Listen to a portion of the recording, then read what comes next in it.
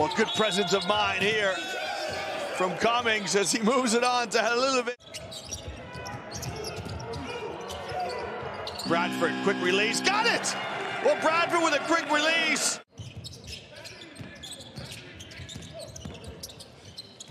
Yeah, left-handed floater is good. And this will bring a timeout here from Coach Collet. You want to make 10 to 15-foot passes.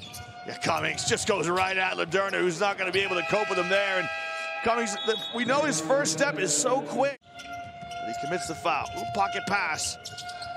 In the lane, kick to the corner. Good inside-out play by the French clubs. But it's something that Coach Collet was talking about. They're giving up transition baskets easily. It's an unorthodox post play. Defense are keeping everybody in front of them. There's very little penetration. Will it go? Count it! Well, Flaccadori finally gets the penetration you're looking for. Flaccadori trying to go by. Cummins, that alley-oop. Too much traffic. Little trail power. Terrific fast break basketball. And C for the flush. Hornsby gets his first action here. And Cummins, the little up fake and the floater. He's so good. Hornsby into Hunter, who flashes into the high post. And his running shot is good. And Flaccadori goes right down to defensive responsibilities. The runner from Michino. It's off the mark. And right now, Metropolitans don't have good defensive rotation. It's coast to coast. He loves to go on the left hand. Lost it. Good defense. It's a 3-on-2 here. Is Caroline going to go himself? Well, Jorann Caroline with a thunder dunk. Get out of my way. Good defensive stand here. And usually you want the ball in the middle, but Caroline keeps it in the right lane, and he goes to the rack with authority.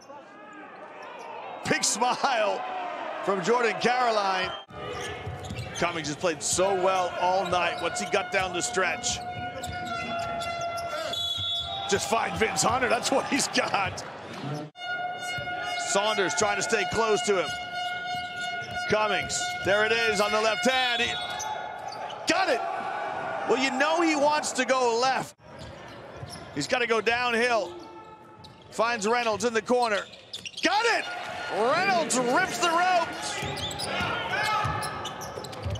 Yeah, good work by the French club as they keep moving the basketball to avoid the fouls. And you can see as the body language and the shoulders drop for Trento, it's a team struggling to win, which is unfortunate because tonight it was a game effort here at home against a team that sits mid-table, but Trento came up short.